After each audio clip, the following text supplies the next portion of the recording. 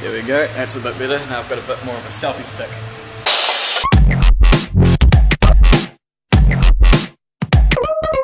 Hey guys, how's it going? James here, Audio.etc. I'm sorry it's been so long that since I've uploaded a video like for a car audio job or anything like that, but really it's actually just been a matter of we haven't had the workload or any particularly interesting builds lately, so I haven't really bothered filming any of them. But in light of that fact, I've decided that, since I haven't uploaded a video in a long time, I might as well make a short one about this. It's not a huge install, it's basically just a stereo and a reversing camera. Got a couple of interesting features about how we did the install more than anything that I just want to show you. So the stereo we have installed is an Alpine IVEW560A. So it's like an entry-level double-din stereo that has a screen so you can have reversing camera and things. One very good thing about this stereo here is for its price, it's very good, and also it has a built-in decoder for steering wheel controls. So all I had to do was go into the settings and adjust and program them in, and I can control the volume. I can seek up and down.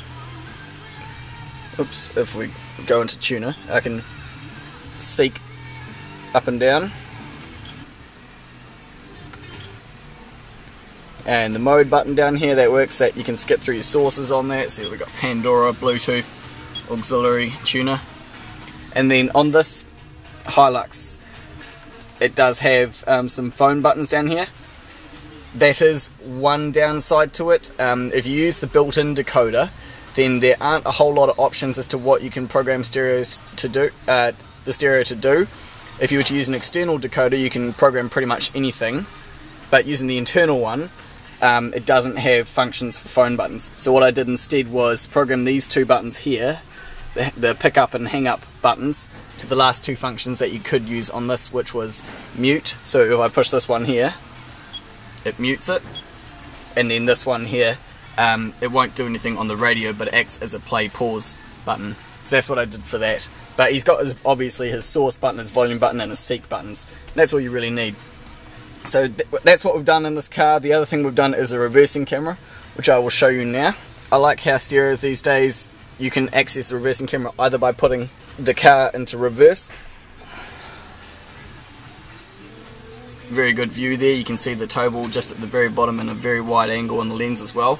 So I like how you can get to a camera either by doing that, or you can just go here, oops, and choose rear camera as your source, so you can access it even when you're driving along and see what's behind you. So now I'll show you the reversing camera. It's probably going to be a wee bit hard to see, but I have taken some close-up photos which I will insert for you guys to see. So it's just a nice wedge mount camera. These cameras are really cool. You can mount them on the underside of a flat surface or on a vertical surface. One thing we did have to account for is there was a slight angle here on this surface here. So what Grant actually did, if you can see there, he's made this wedge which goes in behind the camera. He made that out of builder's bog, which is really good. It's waterproof, it's sandable, it's paintable. So as you can see, we've painted it black. So he just used the builder's bog, made the shape, and then sanded it all the right angles and everything like that, and painted it black and mounted the camera on there, and it works really good. So it gets a nice wide angle of everything that's behind the car. Something else related to the install that I did was for the cable running. A lot of utes and things like that, you pretty much always have to run the cable down out of the car, underneath and along. What I did manage to do was, well, I don't know if I'll be able to show you just because it's really dark down there, but I actually managed to get the cable for it to go into the chassis rail, the big thick rail that supports the car, and run along the inside of it all the way to the back where it just pops out. So that means I didn't have to do any cable tying or anything like that. It's all completely hidden away. I'll see if I can show you, one second. Okay, it's going to be hard to see. So I'm just below the passenger's door here, and if I bring you guys under, okay, so there's like the bonnet, the front of the car, and this is right under the passenger seat. There's this grommet here, which the main loom comes out of, and then here's my loom for the reversing camera. So it just comes out in conduit, and then it goes actually inside this big thick chassis rail which runs the whole length of the car.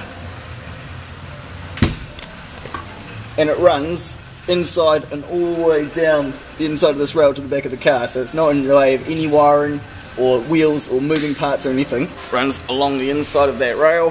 Here's the spare tyre, and then there it is, it just pops out the end of the rail there, goes up to the factory loom, and then if I open this up, and then the wire just goes inside the factory conduit here and into where the camera connects.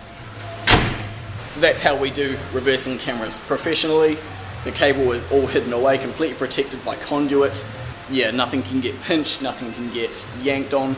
Everything's secured with cable ties. And that's pretty much the gist of it, guys. Like I say, I just wanted to make this video in light of the fact that I feel like I've been neglecting the channel a wee bit and haven't uploaded in a while. So I hope you guys enjoyed this video.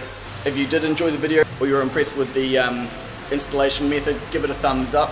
If you enjoy car audio and this is your first time here, make sure you subscribe to my channel, because I am, like, even though it's been a while, I do want to try and get more videos up as many times as I possibly can. Come the new year, I'm going to start a new season of Car Audio, etc.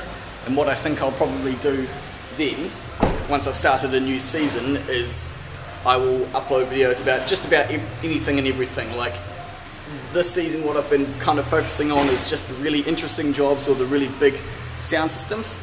But the next season I'm going to try and upload as many videos as I can, following just minor things. You know, today we installed a stereo into this car, here's what it looks like, that sort of thing. If that sounds like a good idea to you guys, let me know in the comments. If you really don't want to see that boring, that well, not boring, if you don't want to see, you know, the more basic stuff, but only and want to keep sticking with, you know, the big impressive sound systems and things like that, also let me know in the comments so I know what you guys want. But other than that, guys, thanks for watching the video. Hope you're having a good day, and yeah, cheers for watching. I'll catch you in my next video. Bye.